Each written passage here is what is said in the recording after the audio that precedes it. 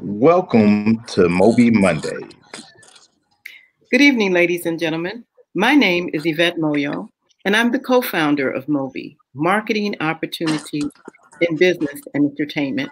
And for those that are not familiar with our platform, the MOBE Symposium series is almost 30 years old, and our intent is to accelerate business success. We are Black-owned, and MOBE is Marketing Opportunities in Business and Entertainment. And we've been an accelerator for energizing and elevating Black marketing success. And tonight, we have a very serious subject. Sometimes we use the tagline, only at MOBE. And for sure, this particular topic is rarely covered in the marketing, advertising, and entertainment industry. But those industries are very intricately involved in the solution to something that we're going to talk about tonight, which is sex trafficking and human trafficking. It is the fastest growing industry in the world, second only to the drug industry. It is a global $150 billion industry. And make no mistake about it, it is a modern day slavery that is happening right here in the US. In urban, suburban, and rural areas, entertainment and sports, ministry, and education industries are coming together to fight this threat. It's a threat to our men, women, and especially our children. Thank you so much for being here tonight. And I will turn this over to our moderator tonight, Mr. From Prairie View University. And we've had a relationship, Prairie View A&M University. We've had a relationship with the organization for some time, so I'm particularly thrilled to introduce this gentleman to you. And then I'll be signing off to listen to this very, very important conversation about solutions, which is what MOBE is known for. So Dr. Larry Hill is moderating the panel tonight. Human trafficking. And he is an assistant professor of social work at Prairie View A&M University, who brings 20 years of experience and solution making into this role. He has worked on research teams that are focused on a wide range of innovative solutions that have impacted foster care systems, mental health outcomes, disaster response, and the lives of many high school and college students. To Dr. Hill, we salute you for your work. And at this moment, I'm going to welcome you to MOBE and thank you for moderating this very, very important subject matter. Well, thank you, Yvette, for having all of us. I'm really looking forward to this conversation. We have three amazing individuals who I think the audience is going to appreciate. We're going to learn from them. I'm here as your moderator, but I'm also here to learn. Hopefully there's some questions that I prepared that you might have. There's going to be some questions that I definitely have as an assistant professor in social work. I always am engaged in what's going on, but I can tell you point blank, I don't know everything that's going on. And so to have three experts like we do today, filling this panel, it's going to be a blessing, I think, to all of us. First, I want to introduce Rich Love Society. We're excited to have you on board. She is an amazing woman. So many characteristics that we can learn from. But what she brings to the table today is, we like to talk about, we talk about sex trafficking. We talk about human trafficking. We may even watch a movie about it. But it's something else when you have someone who is a survivor and a leader who escapes the situation and then makes a decision to come back and help. She is the 2020 Real Beauty, Real Women Activist Award winner, 2019 Blogger of the Year. She has multiple national publications. She has an amazing music video. several actually. They came out. I watched the testimony just recently, and I was brought to tears, honestly. We are fortunate to have you on board. So thank you. Thank you so much. Thank you. That was amazing. Thank you so much. God is good, for sure. Absolutely. Next on board, we have Jacquelyn Aluotto. Again, she's an amazing woman. She will not talk great about herself, but I look forward to talking great about her. You will constantly find her as an expert in human trafficking and sex trafficking, both here in Houston and nationally. She is a producer. She's an activist. She's an advocate. You'll learn a little bit more about exactly what she is doing, but she is both a visionary and a leader and an innovator in this space. And so we are very fortunate to have Miss Jacquelyn Aluotto with us today. Thank you, Dr. Hill. Thank you. Thank you. And she is also co-founder with the No Trafficking Zone initiative, and you'll hear a little bit more about that in the session. The other co-founder is Dr. James Dixon III, or second, sorry. An amazing individual. I've had the pleasure of working on different initiatives with Bishop Dixon in the past, and he is always busy, he's always around, and he's always helping people. But the thing that I think impresses me the most is not only is he a visionary, but he takes ownership and leadership of his congregation in this issue. It's very easy. It's very easy for pastors, for leaders of different kinds in the religious sector to turn a blind eye. But for some reason, Bishop Dixon has turned his head towards the issue. And so we welcome him here today. Thank you. Good to be here. Okay, so let's get into the discussion. First, we need to know about you. So give us a small introduction of who you are. Let's start off with Rich Love. Man, I mean, just listening to you introduce me, I feel like I'm not even worthy of introducing myself. I am just a regular girl. I mean, I'm a woman now, but at the time, I think people weren't really speaking about human trafficking. That wasn't something that I had ever heard of. And I can really say that what really changed my life was meeting Jacquelyn Aluotto, who's here today with us, really opening my eyes to where I've totally turned my pain into purpose. I had a really bad drug addiction, which kind of goes with the territory. A lot of times I was groomed by a woman, and, you know, drugs keep people in line. So that is something that I went through. And once I came out of it, I really never spoke about what happened to me. I had a radio show called The Testimony. It was the only faith-based show on this hip-hop urban radio station, but I was so ashamed. And I think that the knowledge is definitely power. People say it and they see it as something cliche, but I think that platforms like this that allow, you know, experts and survivors to speak about this is so important. And with music, I've turned my pain into purpose. I have a blog, Rich Love Society. So I think God is amazing. And the merge of, you know, faith, ministry, entertainment is so powerful, because there are so many other Rich Love Societies out there that need to hear this, and activists like Jacquelyn and Bishop. So I'm just excited to be here and so grateful to be on this platform with you guys. Thank you. Thank you. And next, Jacquelyn. Okay. I would say that I am an activist. Really, actually, no, the core of me is I'm an advocate. I believe that all people need to be advocated for. And if they cannot use their voice, then people with power and platforms to do everything that they can to lend their voice to those people. So that is what I am. Well, thank you. Thank you. Bishop Dixon. Well, first of all, again, thank you for having me. I'm so grateful to be included on this esteemed panel of individuals who bring expertise and wisdom to the subject combating the scourge of trafficking.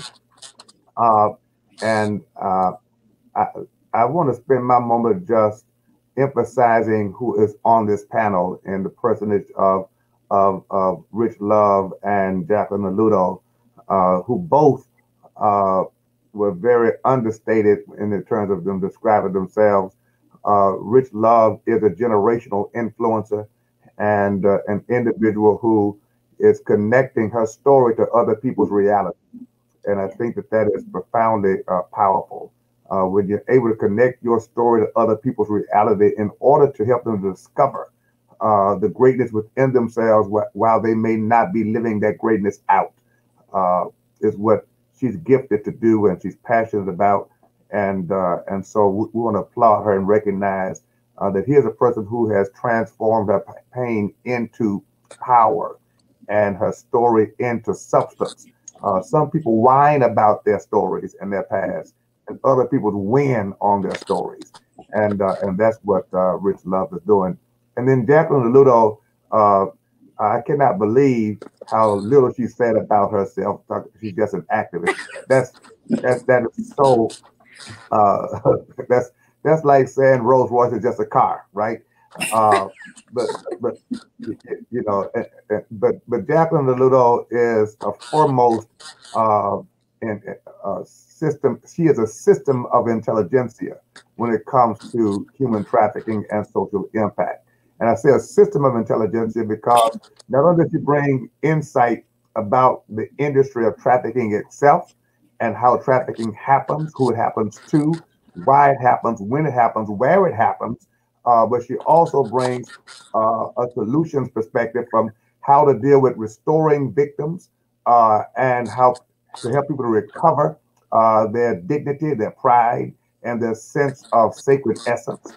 And so from a recovery perspective, individually, but then also a recovery perspective from institutions, how shelters should operate, what it takes for a shelter to be a great shelter or facility to be a great facility. And then another dimension of that, of course, is the law enforcement perspective, how to prevent victims from becoming criminals when they've been victims as opposed to criminals. She has the law enforcement perspective on that and how to treat a victim who's going through the process of law enforcement so that they do not live in their shame, but discover that while they're in the process, they too are worth recovery and restoration. So she brings a wealth of information. So I call her a system of intelligentsia on the subject of trafficking. And beyond that, she's an in-your-face kind of person about that to make you say, either you're going to do something about it or get out of the way. Because as kind as she and Rich may look and sweet right now, when it comes to saving lives and making an impact, they're like non-negotiable. And so their fire will light your fire. If you got anything in you like a flame, their fuel will fan it. And like Rich Love, I mean, our church, the community faith, have been dabbling with trafficking for years, off and on, doing some things, and I've been doing some things personally. But learning about it from the universe that Jacquelyn described it into me 4 years ago helped me to understand that I need to shift this into a major ministry stream for our church. And then not only for mine, but also to help other pastors to understand how this fits into our mission that's connected to the Great Commission that Jesus Christ gave us. So kudos to them, hats off to them, because they're inspiring leaders to become leaders who impact the world of sex and human trafficking. So I'm glad to be a part. Well, it's great to have you. So that lends us to launch off here. Welcome the audience. Welcome to all of you. I'm not sure why you're here, but it's great that you're here. It's great that you're at the table. This is Human Trafficking, how entertainment, sports, and ministry collide to combat this threat. First, let's start off with a very simple question. We hear about human trafficking, sex trafficking, slave trade. Jacquelyn, what is this term that we keep hearing, human trafficking? What is it? So I think that we should call human trafficking what it is, which is the sex slave trade and exploitation of people. Specifically what that means and how that really works. And I'll just get into it with children, because that seems to be a big topic for people, that they don't think it can ever be their children. Sexual exploitation happens a lot in different ways. You can be human trafficked over 30 different ways or sexually exploited. And one of those ways is right now with the pandemic, which is coronavirus. The slave trade has also become a pandemic. When kids are at home from school, they're on their devices. So let's just say I'm a little boy and I'm playing Fortnite and I have to buy things online, and a little girl befriends me and she says, hey, and we become friends. And well, I can give you some money for what you need to buy on this video game. And then they become friends. And she says, send me a picture of yourself. And then they send each other pictures of themselves. And then the little boy takes off his shirt and the little girl takes off their shirt. And this becomes a continuation until there's like naked pictures of your child online. And then that child could meet a person which turns out to be an adult. Let's slow down here. Sure. Let's slow down here. As a parent, that's not possible. Not my kid, right? Well, I would say go back to when you were in school. Okay. And it's not about being a good kid or a bad kid. It's just that your peers are who you go to school with. Your peers are who you're with. And you don't tell your parents everything because you don't think that your parents understand everything. And in all honesty, we don't understand what it's like living in this generation. I didn't grow up in a generation where I even had a cell phone. So to live in a generation where you're bringing cell phones to school and you communicate a lot of times more over a screen than in person is a lot different. So our youth's communication is a lot different than our communication. So in some points, like we don't understand as an older generation. And then as others, from a kid to a child, we don't want to tell our parents everything. It's embarrassing. As much as we love our parents, I'm a mom. And as much as I would love for my daughter to tell me everything and we're extremely close, there's some things that she's not going to tell me.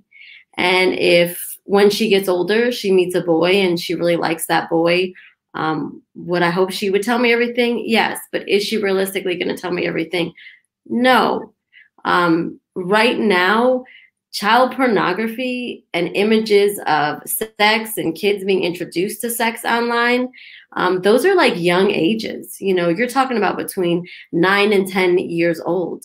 When your kids go online and they're playing these video games or watching YouTube videos, have you ever seen the commercials that are coming up? Or when you watch a movie with your child, the commercials that come up even during mainstream TV?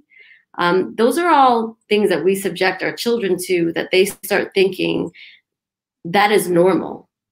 We are a hyper-sexualized nation. Now, when you say human trafficking, what you're explaining sounds very everyday. Across the nation, we are students are essentially forced to do online courses. So they give you the laptop. You're in the home with several laptops, all spread out depending on how many kids you have. So are you saying that is like the steps into human trafficking? Well, I'm saying really far off. I mean, there's all different steps to human trafficking. That is one way, is the internet, you know, absolutely. Our kids are learning school online. They're doing everything online. Instagram, Snapchat, TikTok, Twitter, apps, and Rich Love, Bishop Dixon, jump in. Right there, that's a way for predators to access your children.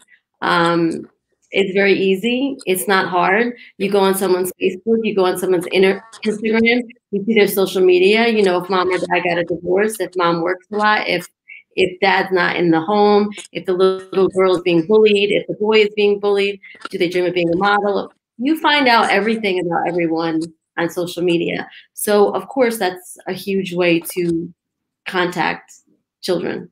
Okay. And so in you know, I really like that you bring up about the internet due to the current pandemic, because now I feel like we are faced with an invisible enemy.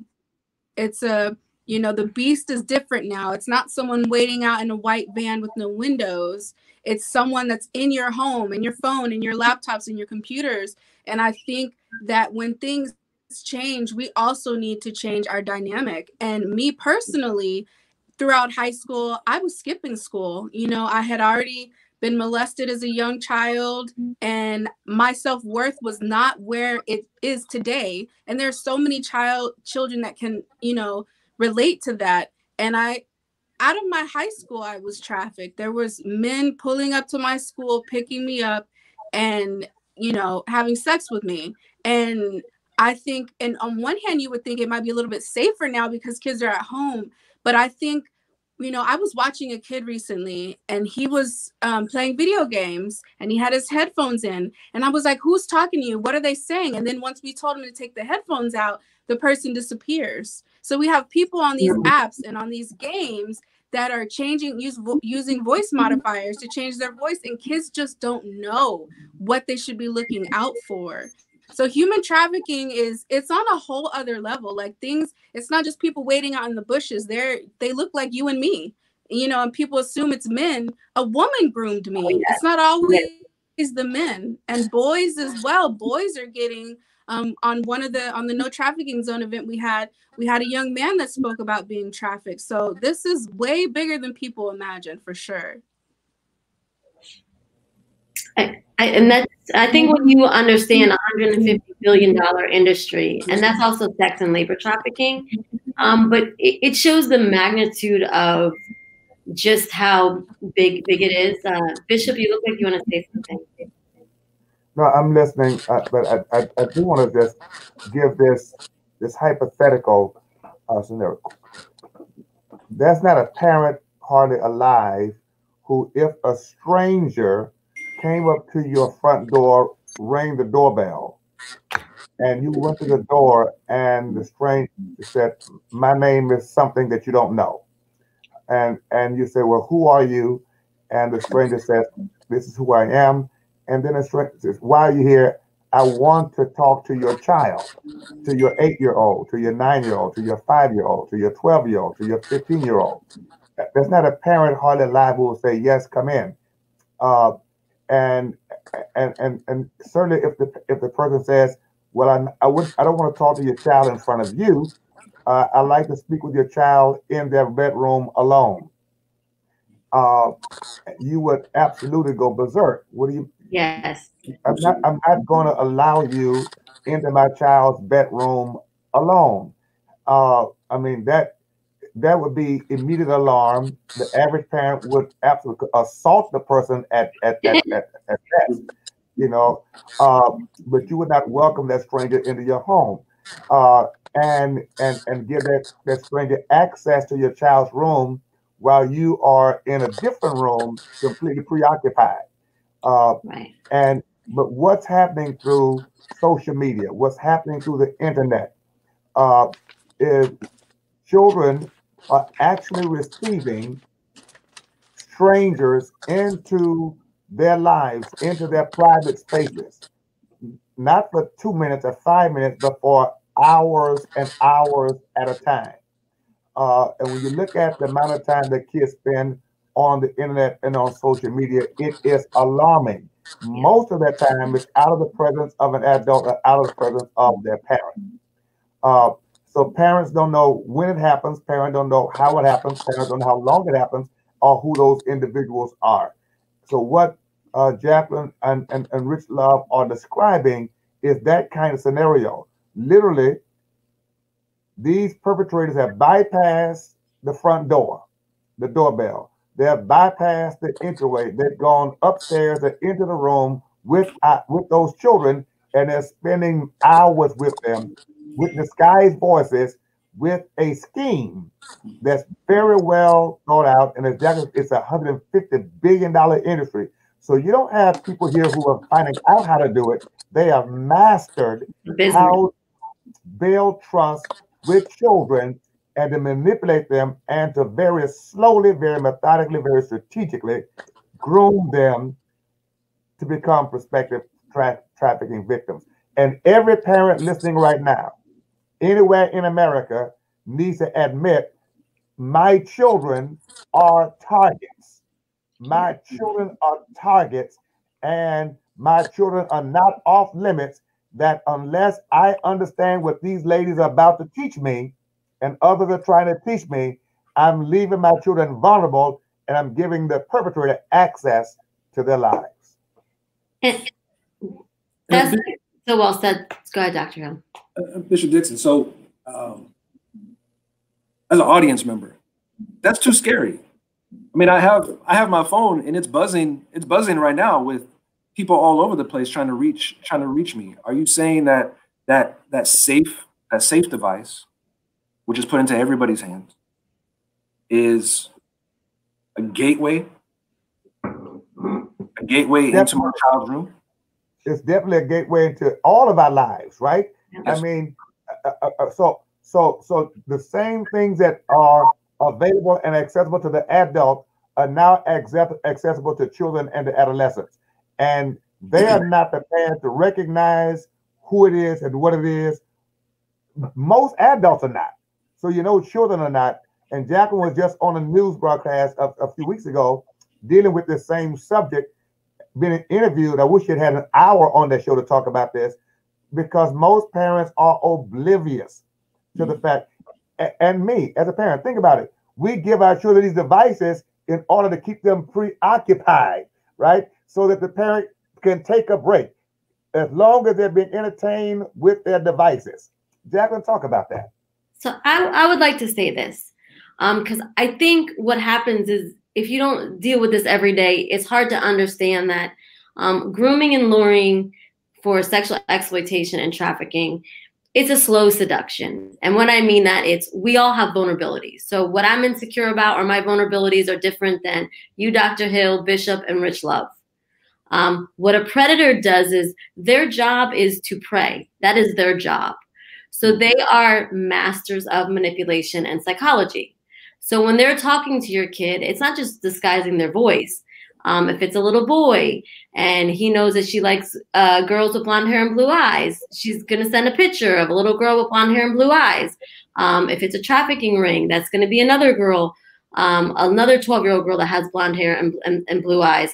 That's the interesting thing about trafficking, is there's so many different ways. So let me just give you a few examples, because it's not just over the internet, and I don't want people to think that. So it is slow. It's, let me make you feel great. This is your best friend. This is your biggest fan. No one understands you like you do. The best ages for predators is 11 and 12, 13. These are very awkward ages. 12, you're entering middle school. It's different. You kind of feel like sometimes people don't understand you. You're more self-conscious if you're being bullied at school.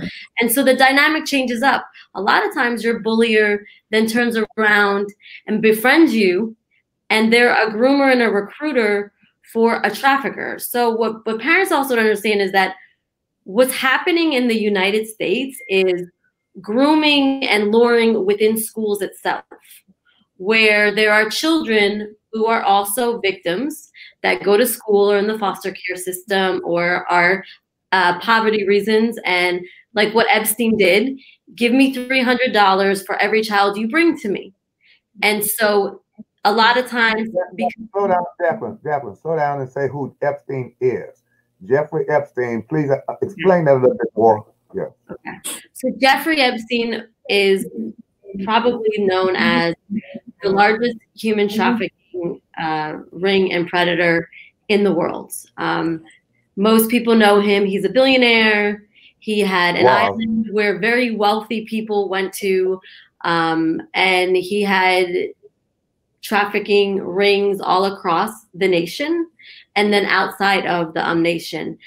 Their ring was very intricate, because they would bring them in from models from other countries, or they would target, for the most part, poor areas and girls, whether it was trailer parks or certain areas where they would groom and lure those girls. And so, for example, if I'm a predator and I'm going to target poor areas, and I know that those kids need stuff, and I've already exploited them and trafficked them. So I now know that they're broken. It's easy to turn them into recruiters now. And so a recruiter is, you've already trafficked and broken me in, which means rape, selling me. And now I'm going to go and I'm going to bring you other children or women. And what Jeffrey Epstein did was, for every girl that another kid brought, they would get $300. And so that's one way. A different way is you have kids in the foster care system where they're being bought and sold right out of their residential centers. And like Rich Love can speak more on that. She lived it. She was in foster care. That's also a different way. There's familial trafficking where families sadly traffic their own children. It's generational, or there's different reasons. So Rich, I don't know if you want to talk about foster care. Well, Rich. I guess I want to touch on my specific situation. Are you able to hear me? Yeah. You can hear me? Yeah. Okay. So I was a runaway. I came from a very protective family, and I always felt like I wasn't good enough. So it was the standard that I never thought I would meet.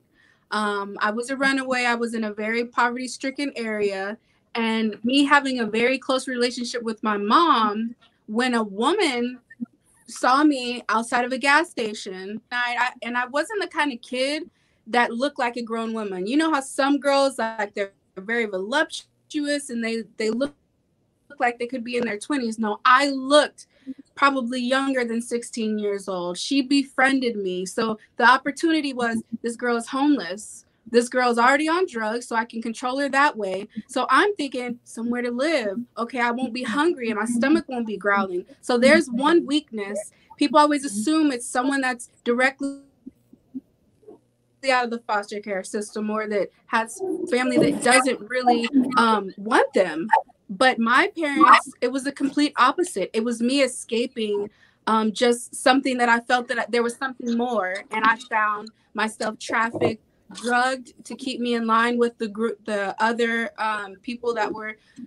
It's very sad because some people that literally love to see you suffer.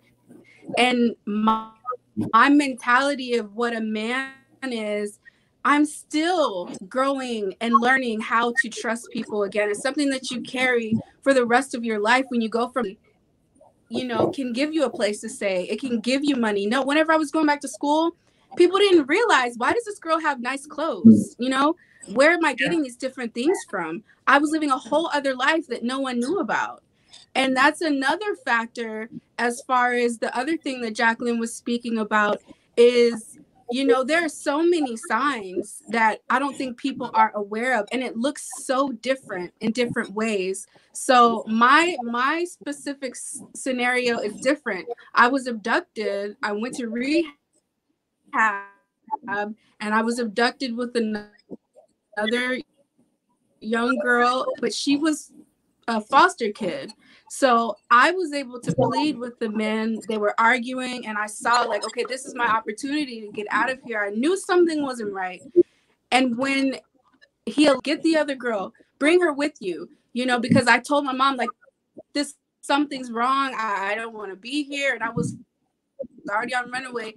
This girl told me, why would I leave? Nobody wants me. So she chose a life of being trafficked and raped, because I saw her at another treatment center months later, and she had bones broken. And when I knew I can't stay here, she would have rather have that situation than to go back into the foster care system. So everyone's story is different, but every story matters. And I really hope that speaking about this can lift some of the shame that so many women and men and children are living with right now. Dr. Hill, what Jacquelyn said earlier, I think is highlighted in Richard's story. one, every person has vulnerability. Yes. Right? And I think that's a key point that Jacquelyn made that could go really unheeded. Every kid has vulnerabilities. None of us are perfect, and none of us live in a perfect family. None of us live in a perfect context. None of us have the perfect balance of self-esteem and all of that. Every one of us, and then at some point, all of us go through moments of depression and moments of feeling like we're not valued or valuable. Every human being experiences that. So we talk about who's a prime suspect or prospect, I should say, for being groomed. Normally, we come up with a profile that, you know, say, okay, poor kid, or the kid that had a mother, or the kid whose father was absent, or the kid who was living. But the truth of the matter is, it's important that every one of us understands no kid is exempted. No boy, no girl is exempted. I think we got to come to a point in this conversation where we say every kid is a prospect. Every kid is a prospect, because there, as Jacquelyn said, there are so many ways that traffickers approach grooming, right? There are strategies for the kid in a two-parent home who just won the MVP as the best cheerleader. That a strategy that seems for the kid who wasn't picked to become a cheerleader. There strategies for the kid who goes to church every Sunday. And I need to say that, I mean, in church every Sunday, that strategy for that kid. So that groomers are studying the psychology of individuals to the point that they hone in. It's like, I know how to fish for trout, I know how to fish for catfish, I know how to fish for drum, I know how to fish for flounder. There's a different strategy for all kinds of fish. And groomers are that sophisticated, but this is their industry. And I think the key word is understanding this is their industry. Banks know how to profit from poor people, how to profit from middle class, how to profit from whites, how to profit from blacks, from businesses, because making money through banking is their industry. Traffickers know how to profit and benefit from all social classes, races, ethnicities, Protestant, Jew, Catholic. So I think it's very important for us to say, just get this out. No kid is exempted. There are drugs in the hood, in the projects. There are drugs in the suburbs, you know, from 4th Ward, 3rd Ward to the Woodlands, to all that. So we have to understand it that way. And I think it's important because often I think we have these stereotypical profiles, Jacquelyn, that when we come on talk about trafficking, parents say that could not happen to my kid because the house is 2 stories. I got a gate around my house and security codes, and my kid, we carpool. I know my neighbors. Here's what I would say: that what's the difference between when I was a kid and the kids today? My parents knew practically every kid and their parents and their addresses and their phone numbers who I would be in the company in. My parents knew that, right? I was not like going to hang out at some stranger's house that my parents did not know. If I went to a party, my parents knew the address of the party, who was hosting the party, what time I got there, and what time I was supposed to leave. I had to figure out very deviously how to be mischievous. I mean, I had to really figure that out. I mean, how are we going to figure that out? And I knew I couldn't do it all night because that would be a problem.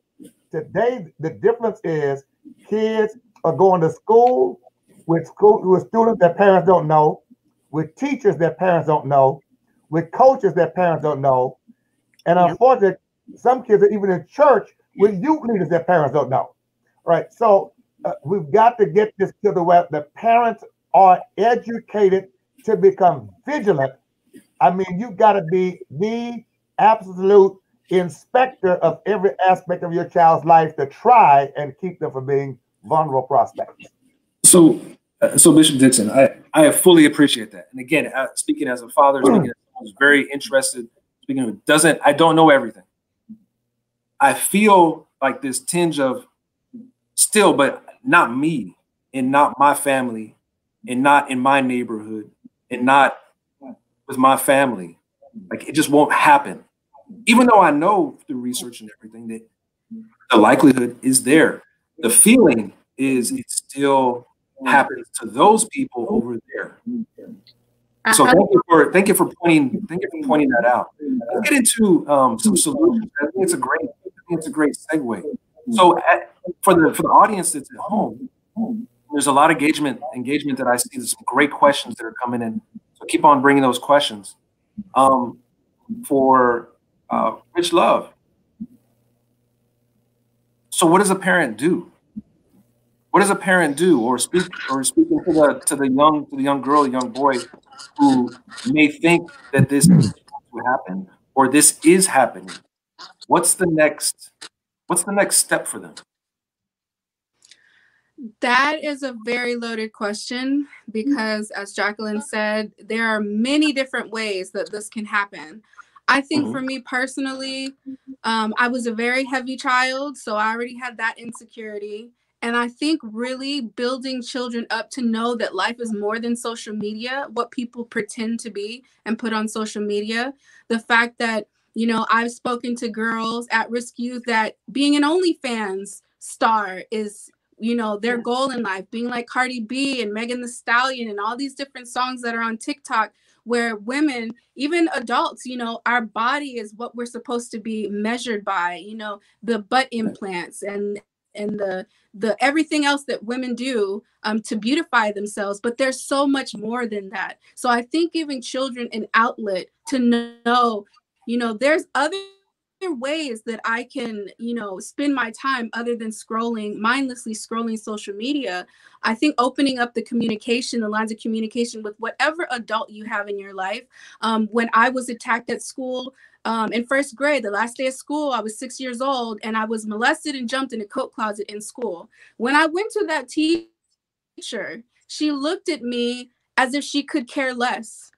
Inside the school. So I left school thinking, did I do something wrong? Like, is that something that I caused? And I've carried that. I didn't tell anyone that until last year.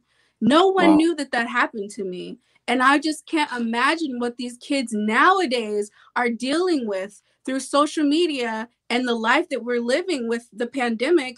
Who can they speak to a lot of times? Because I think for me, it was the pressure. It was the expectations of my father. You know, what about the children that don't have someone that has an expectation for them, that they're just running rampant? Who knows what their life is like? I think that communication is so powerful. I see you about to say something. So there's something important in there, right? So you made an effort. You made an effort to reach out to a trusted adult, and they didn't respond. Yeah. You say you held that in for years. I held it in for years, and I couldn't understand. You know, people always ask me, you know, I was a crack user. I became a drug dealer. I was in a situation where I woke up with the feds with the guns drawn on me. Like, I've lived like a thug life, okay? And I try to ask myself, what was going on in my life? Like, why did I allow certain things? Why was I doing all of those things? And people always ask me, you're such an inspiration. You're so great. But I like had some self-hatred within myself. And I did not realize it until the year before last. I was going through pictures and I saw a picture of me when I was younger and I was really thin. And I told my mom, wow, I sure was so skinny back then. And she was like, yeah, that's about the age when you started eating your feelings. And I said, really? And I didn't realize it till she passed last year. I said, what happened to me around that age? That was when I was jumped in school. And because of that secret and that shame, I carried that through the rest of my life until I was freed last year in 2020. So we're talking about almost 30 years of a secret. And this was a teacher that by law should have helped me and done something for me, and she did nothing. And that is what I feel that I've carried with me is, okay, so you go to someone that's supposed to help you and they do nothing. So do I matter? Do I matter? Absolutely, you matter. And like I said in the very beginning of this, one thing I really appreciate about you is you were able to survive and escape that, and you haven't left. That you try to pull other young women and young girls and young boys out when so many others turn the other way, and you still continue to learn. You're still growing. Jacquelyn, you were going to say something? I'm kind of reminiscing because I remember the first day I met Rich Love, and she was wearing a purple wig that was to here, and she just had this face and these eyes. And I spoke about sex trafficking and, I don't know, some other stuff. And she started talking to me, and I said, I'm listening to everything you say. I'm going to come back. And I did. And when I think of, and I've seen just how much growth she's had, and just watching her transform and find her own voice and her own purpose, it's just such a blessing from God. And it is a testament that we've all, I'm sure, done things or had things done to us that we're ashamed of or we felt was our fault. It is, especially for children, when they go to school or they're with advocates or they're with law enforcement, it is their job to protect those children and make sure that they are not hurt. And the fact that her teacher made her feel like she didn't matter, and also not find out how did this happen in a school, makes her just as complicit. And that's a huge issue and a problem, because imagine if this happened to other children and they didn't turn out like Rich Love, and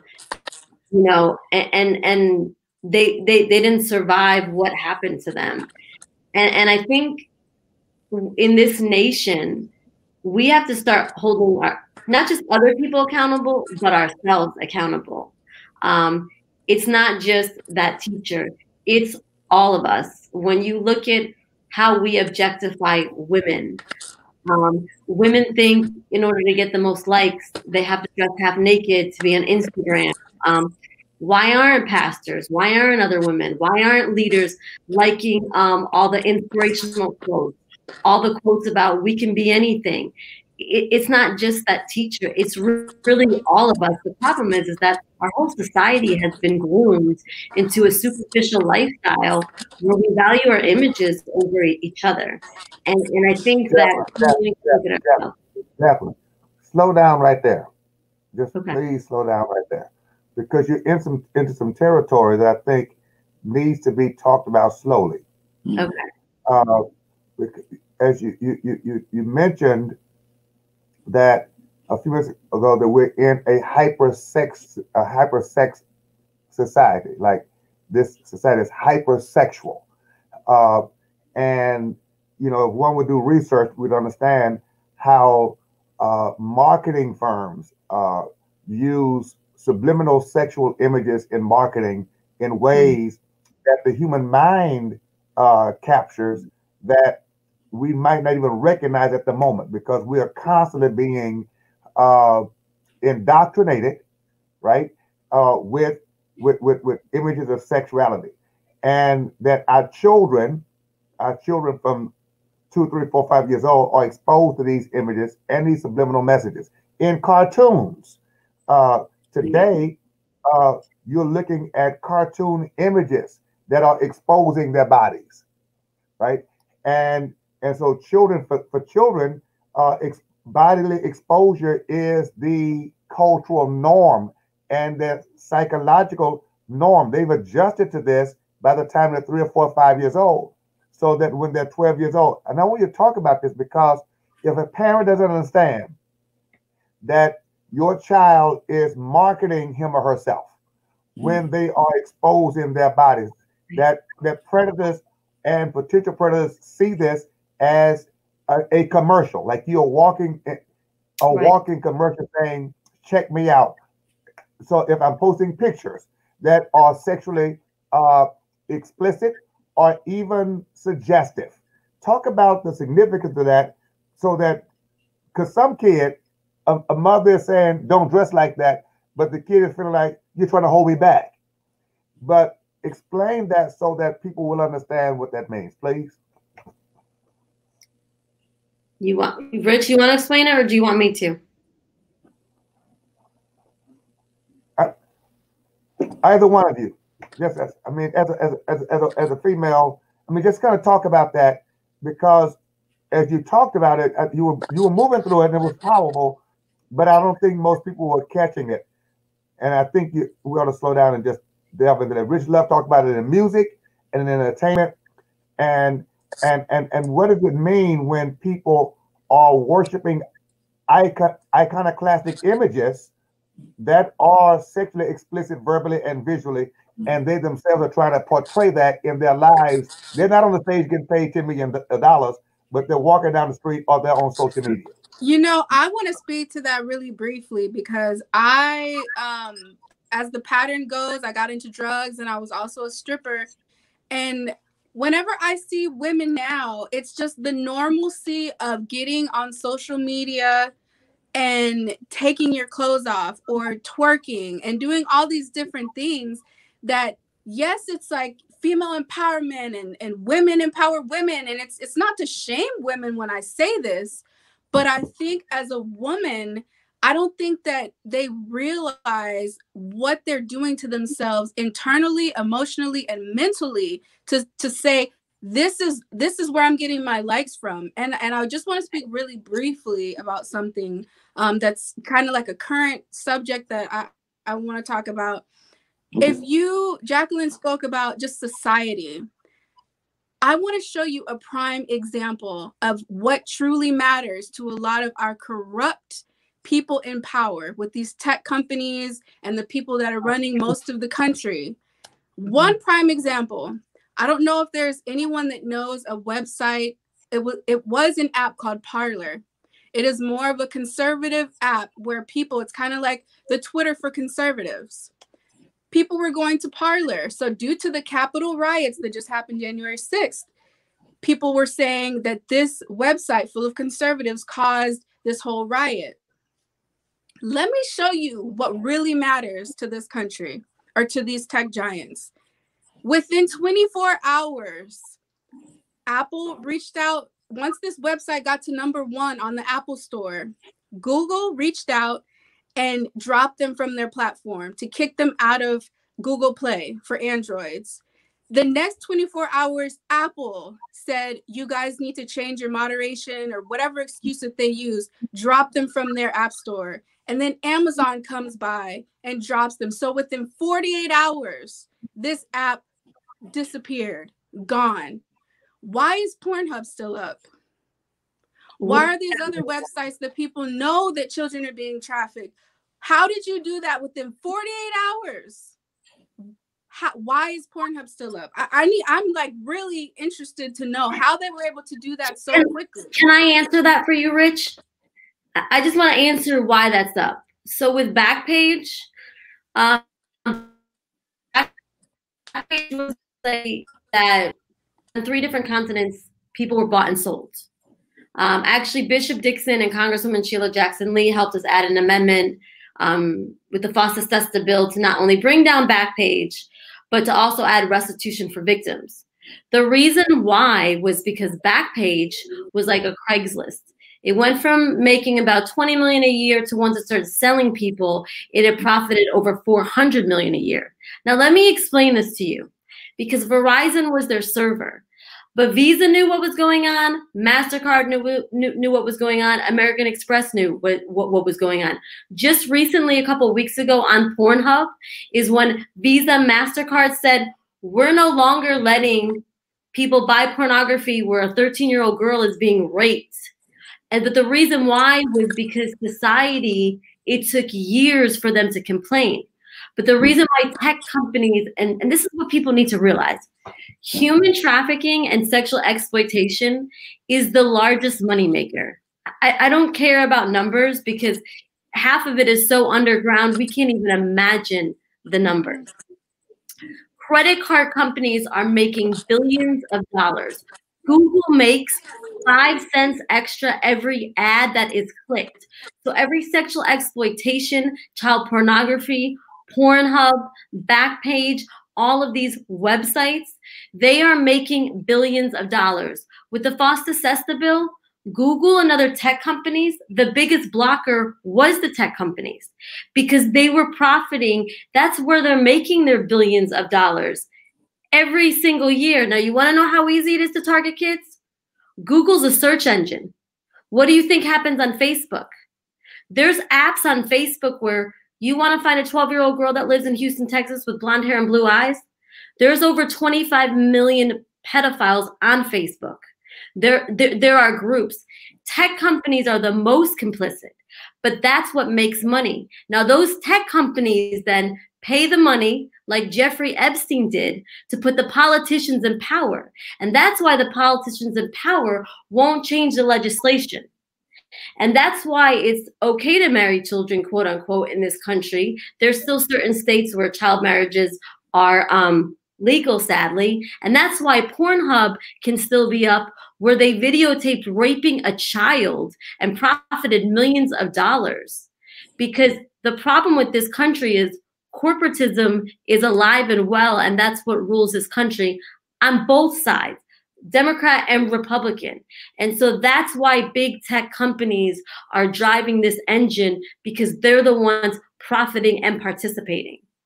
So Jacquelyn, I know we have about 5 more minutes here. It's an amazing conversation, but the topic also includes sports and entertainment, right? And so we know that sports, everybody loves sports. We live through athletes. We win when they win, we cry when they cry. And so for some reason, when they step up for social justice, there's a divide that happens because it's emotionally charged, right? So can you tell us about NTZ and its recent jump into the sports arena? Can you tell us, or Bishop Dixon or Jacquelyn, can you tell us a little bit about that? I'm going to say this quick, and then I'm going to let Bishop take this over. And I want to say this because there are solutions to trafficking, and Bishop Dixon is one of them, and Rich Love is another one. NTZ, the No Trafficking Zone, really happened because of Bishop Dixon and some other people, this gentleman, Carol South, and some other people who made it happen and understood that they could use sporting events to combat trafficking. And we went to them and they made it happen. So Bishop, you want to take it over?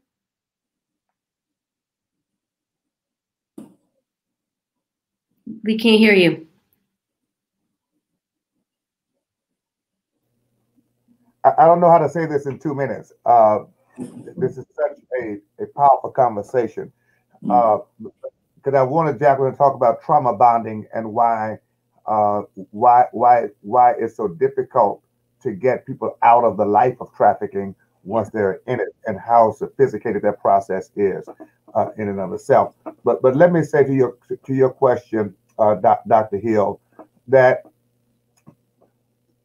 the Bible says the love of money is the root of all evil, right? And so wherever there's money to be made, evil is going to show up. And so there are no places that are off limits, whether it's sports, whether it's church, ministry, whether it's education, whether it's business, whether it's vacation, whether it's resorts, whether it's restaurants. I think we need to just understand that wherever there's money to be made, evil always makes its way into that arena. As it relates to sports and entertainment, huge venues where predators and traffickers find opportunities to make money.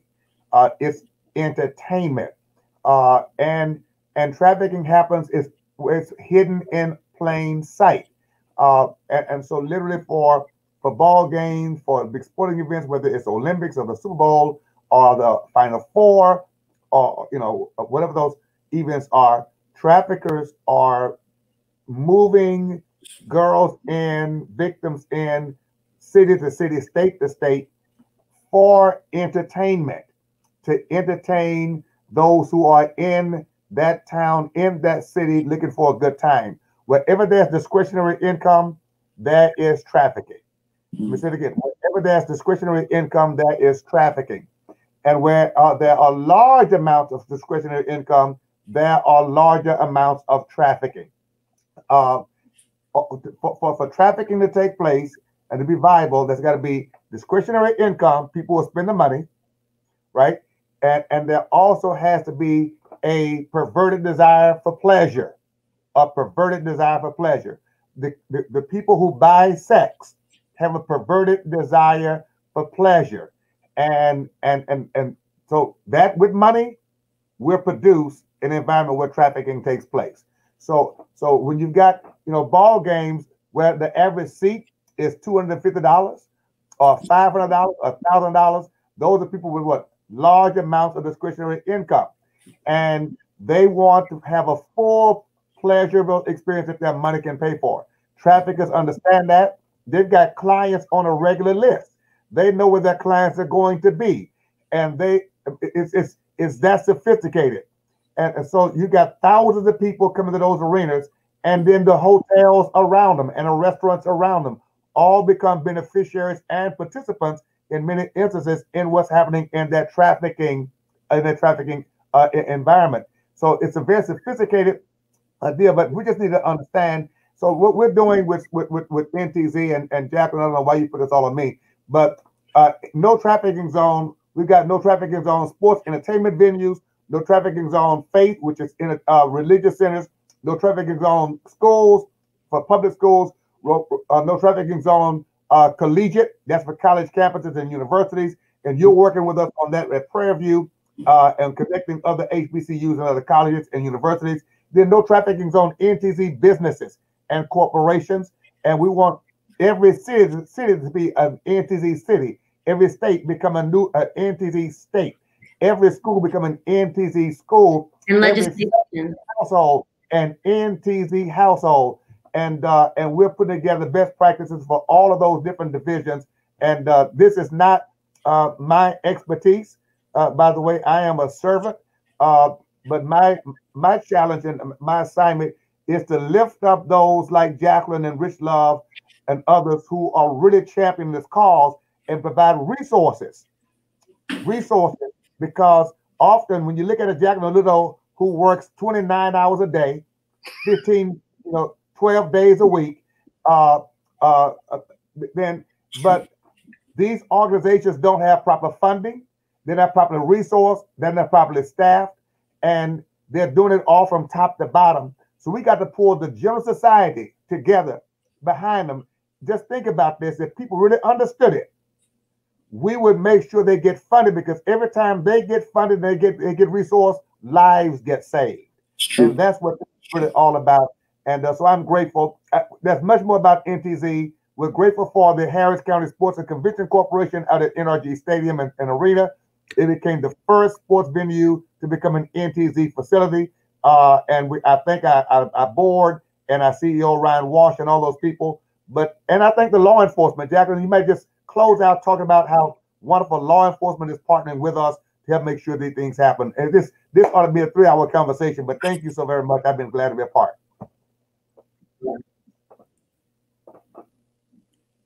Jacquelyn, you want to close out?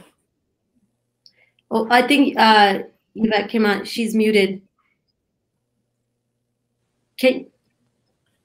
Yeah, Jacquelyn, if you want to close out, and then sure. Yes, please. So there's one thing that Bishop forgot, and he does so much.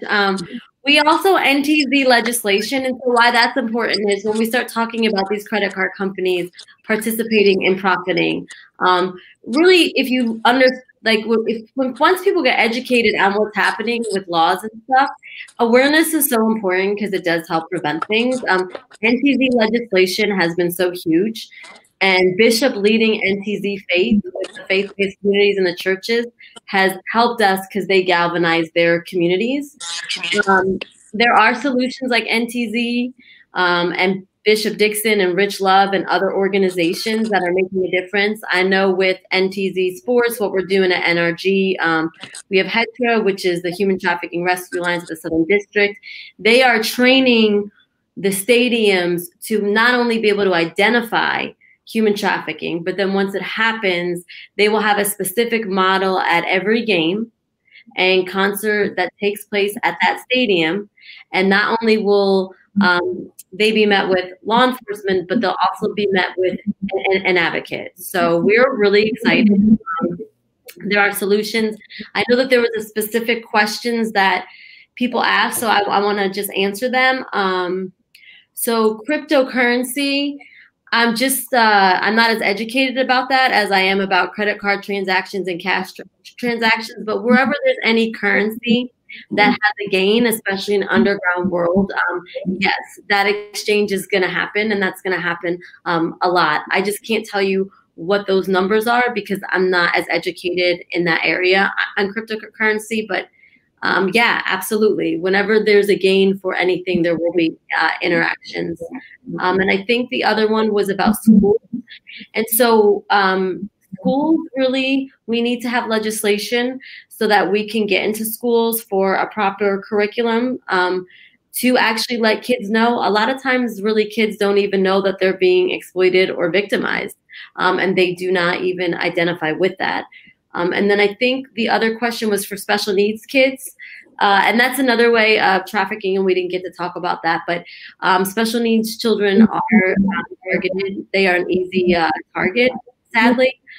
I would say for the person who asked that question, they can either email me or organization info@rbrw.org and tell me the state and city that they live in, and I can provide them with resources, or they can Google and look up whose area of expertise in child sex trafficking, what nonprofit that is. You call that nonprofit and you would ask to speak to them, and they should be able to guide you to help if you think a child is being trafficked and exploited. If they can't find it, just have them email me and I will guide them to the right person. Well, I want to thank everybody on the panel. What an amazing discussion. I do wish we had 3 hours to continue this talk. That's why we have one good way to use websites is to get more information. And so the Real Beauty, Real Women is a great website for you to get more information and make connections, along with the No Trafficking website. Great opportunity for churches, leaders, sports, and entertainment to create a no trafficking. Rich Love is at Rich Love Society. I'm sure you have a whole lot of followers on Instagram and Facebook, and you use it for a great cause, even to glorify God, and you've done that. You've done that today. I want to thank everybody for joining. I've had a great time, and I've learned a lot from each of you. Miss Yvette? Thank you so much, Dr. Hill. It has been very moving to hear your personal missions and commitment to this tragic situation in our country that has gone on for much too long. So I really appreciate each and every one of you. Rich Love, wonderful breath of fresh air. The future is good in your hands. Thank you. Thank you for your journey and thank you for having me. For getting past it.